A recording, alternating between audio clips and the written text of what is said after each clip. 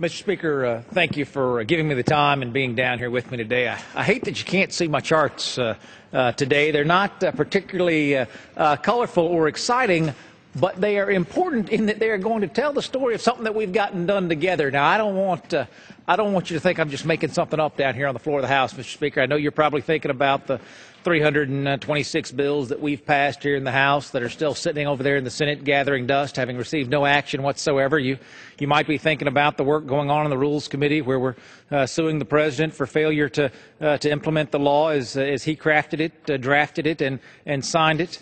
You might be thinking about the border crisis that's happening right now that's been marked by so much inaction. I don't mean to say that there are not lots of things that need to be worked on in this body. There are. But I wanted to take just a few minutes out this afternoon, Mr. Speaker, to talk about one of the rare successes that we have had. And it's a success that's a long time coming. I represent Metro Atlanta, Mr. Speaker, kind of the northeastern suburbs there in Metro Atlanta.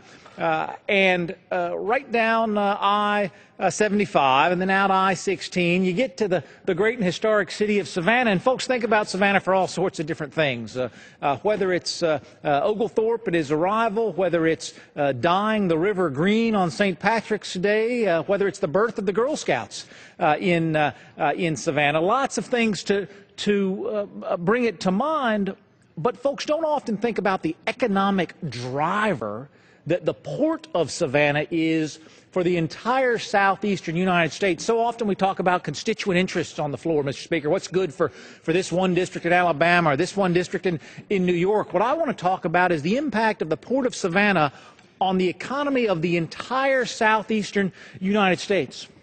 You might not know, Mr. Speaker, from your part of the world, it's the fourth largest container terminal in the nation, the largest single terminal operation in all of North America. The single terminal, one long dock there in Savannah.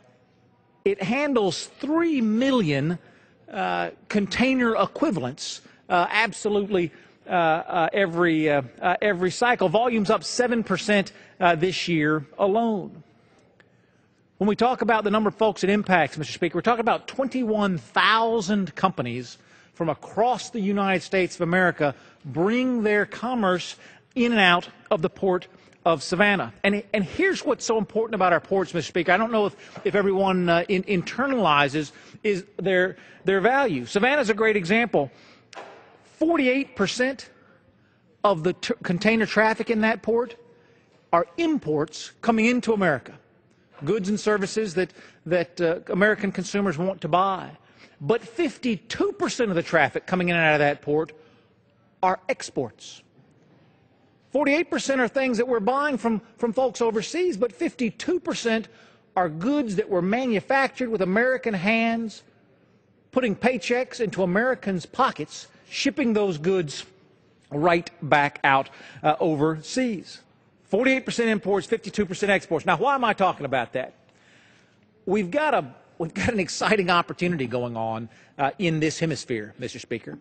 You may have heard the term Panamax ships. The new Panama Canal, and you won't be able to see these numbers, Mr. Speaker, so I'll just go through them briefly. The new Panama Canal is going to accommodate ships that carry not twice the number of containers that ships carry today, not 3 times the containers, but almost 3.5 times more containers than ships carry today. Now, what does that mean? That means if you're the 4th largest container port in the country, as Savannah is, if you're the fastest growing container port in the country, as Savannah is, you better get to work making sure that your equipment, your port, your docks, your channel can accommodate the newer, larger ships. Today, the draft on ships coming through the Panama Canal, Mr. Speaker, are just under 40 feet. The new drafts of these Panamax ships are going to be 50 feet, 10 feet more, 25% more. It requires major changes and renovations in our ports, and guess what? When the state of Georgia recognizes that we have a critical economic engine driving our economy, a critical economic engine for the entire southeastern United States, We can't just get together as the state of Georgia and decide we're going to do some dredging and make sure that our port is ready for these newer, modern, larger ships. We're not allowed to. Why? Well, it has a lot to do with, well, this building and the one down at 1600 Pennsylvania Avenue and a couple over in Southwest D.C. at the EPA and our friends over at the Corps of Engineers. There is federal law after federal law after federal law that says to the state of Georgia, no, you cannot expand your port without our permission. Now, that would be a source of great difference of agreement in this body about whether we ought to have the kind of federal regulatory burden that we do in order to make those decisions. But in fact, that is the law of the land today, and so we must deal with it. We're talking about deeper channels. We're talking about wider docking berths. We're talking about trying to move, again, not twice as many, not 3 times as many, but 3.5 times as many containers tomorrow as we were moving yesterday. And we have been battling as Georgians, as folks from the southeastern United States, as people trying to grow the economy. We have been battling the federal red tape machine, not for a week, not for a month, not for a year, but almost a decade. I say almost a decade. It's really been more than a decade, Mr. Speaker, but it's been going on for a decade in earnest, and we have finally gotten to the finish line.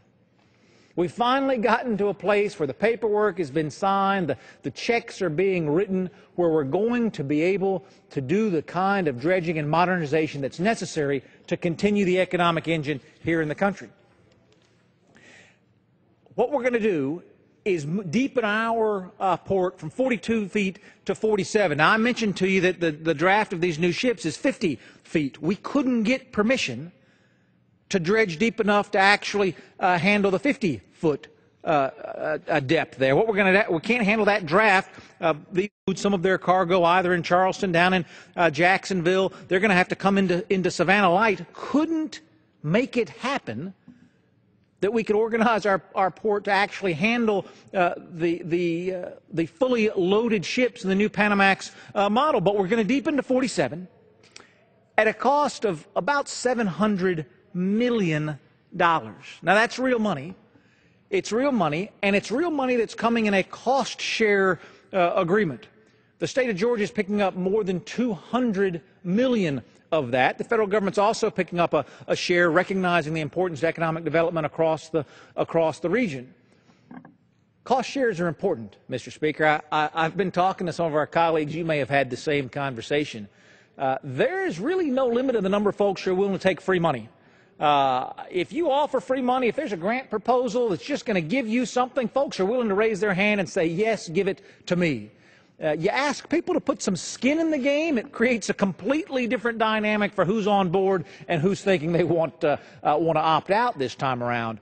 Georgia is on board to the tune of $200 million because it's important.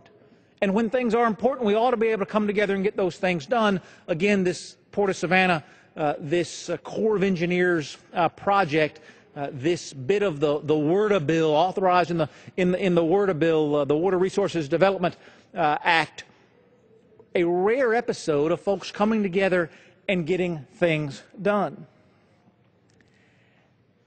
When we talk about what this means, Mr. Speaker, we're talking about 11,000 jobs nationwide. 11,000 jobs nationwide. I say nationwide, Mr. Speaker, only about 2,400 of those jobs are going to be local jobs there around the port.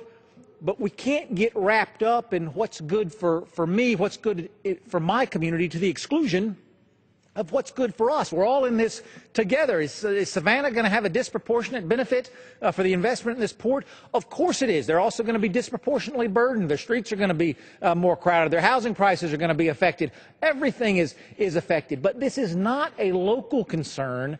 This is a national concern. Mr. Speaker, the world is changing. The world is a dynamic place. Again, it doesn't take much to see that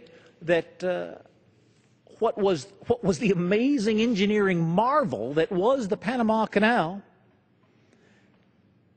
has been set aside now as being too old, too antiquated, too small to handle modern needs. We're now talking about this Panamax canal that is going to bring ships the size of which you and I have never seen, Mr. Speaker, to American ports in record time, saving fuel, making a difference to the energy economy, making a difference to price for American consumers. I'm a conservative Republican from the Deep South, Mr. Speaker. I have a vision of what this country ought to look like, and it's a vision of a country where every man or woman can follow his or her own hopes and dreams, wherever those hopes and dreams may take them. And it's a vision where the government doesn't put its foot on the throat of those young Americans who want to pursue those dreams. But it doesn't mean that there's no role for government at all. When it comes to big infrastructure projects, the interstate highway system, for example, that transportation bill that just passed this House 2 short weeks ago. When it comes to our ports, when it comes to those big issues of infrastructure that matter to us all, that aren't just about jobs in our local area, but about jobs across this country, we have to come together to make a difference in those ways. For those of us in Georgia, for those of us in the Southeast, this brought Democrats and Republicans together, Mr. Speaker. This brought state legislators together with the executive branch. This brought folks together from Alabama and South Carolina and Florida and more. We can do those big things that matter. They're not easy. Sometimes they take a year or 2 or 3. But in my 3 years of service in this institution, Mr. Speaker, I've never seen anything get done that was worth doing that didn't involve someone working awfully hard to make it happen. And more times than not, it wasn't one person working awfully hard. It was 2 of us, or 3 of us, or 10 of us, or 100 of us who got together to make these things happen. I am grateful to my colleagues for working with me to make sure that, again, not just a success for the city of Savannah, not just a success for the state of Georgia, but a success for the United States of America. It is an example of the kinds of partnerships that we can create and the kinds of differences we can make in the pocketbooks of families back home.